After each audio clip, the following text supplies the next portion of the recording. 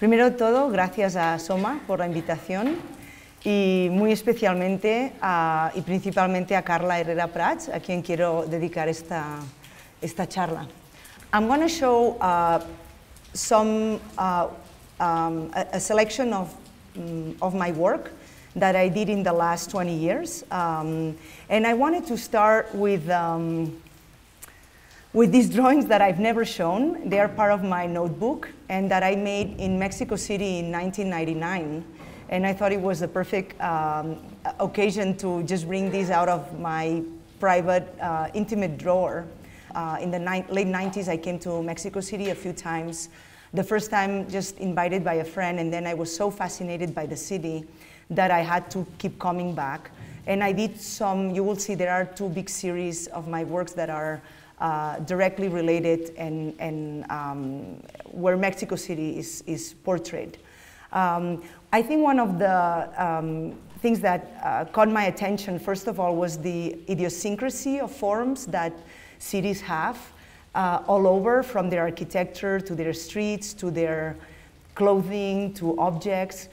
And then how domestic objects like a blender or like ceramic plates or a lot of the kitchen stuff comes out in the street in the public place in Mexico and not in other countries that I had been before. These are the series that I did in 2000, and these are real portraits of the Mexico urban landscape. And maybe you might even recognize some of these fragments of the city. A lot of them were done here on Avenida Revolución. One thing that caught my attention was the amount of billboards that the city displays. And what I started doing was, I'm gonna go back and read. I invented the content of the billboards, and I would build a sentence that connects all the billboards. It might take a few seconds to understand what goes on, but it could be like, seguramente mi futuro depende de los demás. Probably my future depends on others. So I started doing this dialogue with the city. Soy muy fácil de convencer. I'm easy to convince. And it was, this dialogue with the city all the time, but also how we so immediately have internalized the language of corporations, that I was having these thoughts, and I don't know anymore if they are my own thoughts or where do they belong, where do they come from. This one says, sois irresistibles, you are irresistible. And this, like, one of my interests too is this, what is very social and out there and common, but what is also very intimate and profound, and it's felt in your own private space. And I think a lot of times there is not much of a difference, and other times there is. So I'm trying to understand that. This one says, la previsibilidad de mis movimientos, the predictability of my movements. Also as if the city is like watching me, and I'm watching the city, but the city is watching me. Me reflejo en todo. My reflection is everywhere. Estoy preparada. Am I ready? Pospongo mis deseos para más tarde. I postpone my desires for later. La no resistencia de mis ojos. The non-resistance of my eyes. Sigo la corriente. I follow the flow. La seguridad de mis dudas. The confidence of my doubts. Here it says, somos meras excusas. We are only excuses. Tu exceso, mi lealtad. Your excess, my loyalty. Sé que a mí no me va a pasar. I know it's not going to happen to me. At the end of the 90s, beginning of the 2000s, I was kind of feeling a lot this kind of corporate city that was taking over everywhere. And I was having these dialogues, and I didn't know how to deal with those. And those were my worries, and what I started working with. I always say that probably not. I don't have so much like interests, but worries, and that's why I make art. These are these individual kind of garbage paintings, and they are called barricades, and they are like 2 meters high, 2 meters something. This one says, "We do things without conviction." Today, what's the revolution for? We've developed the inability to relate to things.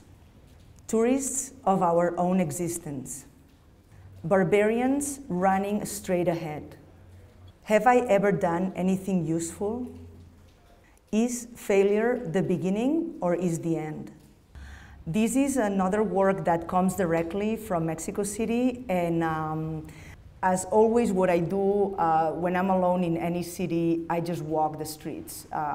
That's kind of my passion, and I encounter. I just hope to have encounters with things that I don't know yet. And I started taking photos of the tianguis, right, the street markets that are these ginormous labyrinths. But instead of doing them from inside where the goods are for sale, I started doing them from outside. And you have like these plastic tarp after plastic tarp continuous, right? Like creating these, again, like an ephemeral and very familiar urban architecture.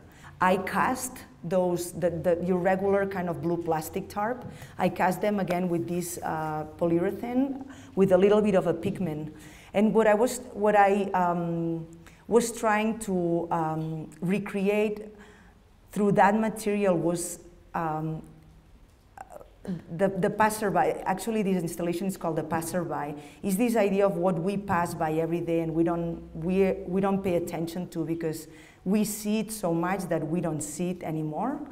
We don't spend time and dedication to these humble, poor materials.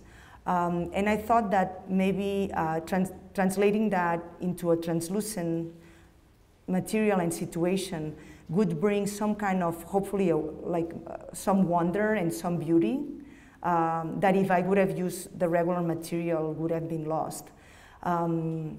So yeah, this is the passerby and the idea of how our bodies and our gaze and our attention and maybe all these invisible things that we carry in contact with the urban landscape leave some kind of trace or imprint. And this is one of my very recent works. It might sound weird, but I see these things on the street, and in a split of a second, there is some kind of communication going on there. And I take a photo, and then I go to the studio and print the photos of the day or of the week, and then I glue them on my notebook, and then I take notes, very quick notes. And from these photos, then I choose and I make maybe an installation or a sculpture. But this time, a couple of years ago, I decided to really stay with the notebooks and understand what was happening in that very first moment. And it's all completely unarticulated. There are notes that maybe the writing I never read again. It's more of an impulse and a necessity to understand that object at that moment. And what came out from these works was these flyers, street flyers, where I would just place the photo of that thing, and then the sentence that goes on this tearaway tab that people would take with them is basically those notes, but articulated like a proper couple of sentences, like that thought. So I spent time really understanding what was happening between me and that object, why that photo, why that interest. And I've been doing these works, is like, now it's an ongoing type of, like an exercise and work. And I started doing them first and hanging them on the street anonymously. And then I've had a few shows, for example, this one in Brooklyn, that BAM was interested in the work. And then what I did is, like, I spent some time around that area in Brooklyn and take photos of what I would encounter there. So I've done a few specific of some areas, but I still keep doing them, and when I walk around New York, I just hang them. We think of monuments as public objects that celebrate the past. Although they might function as reminders, the purpose of monuments is set in the future, perpetuating traditions and ensuring that values and civic obligations persist. In this sense, all monuments make believe. The challenge exists in embracing the forces of sympathetic attraction, going beyond basic need or survival strategy, a beautiful act of empathy, full-hearted reciprocity, perhaps a desperate proximity bordering on suicide. The goal of meditation is to reach clarity and emptiness. In the process, we learn that the closer we look into what we perceive as real, the less we find. With their spicy and delirious power, chilies challenge the sensitivity of the tongue and the responsibilities of the stomach. Too close to substances that induce euphoric and psychotropic states, we treat them as criminals.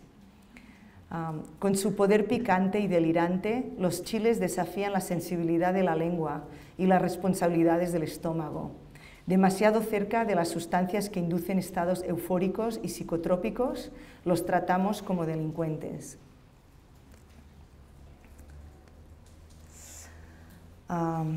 This is this facade, that's kind of an empty facade in the desert.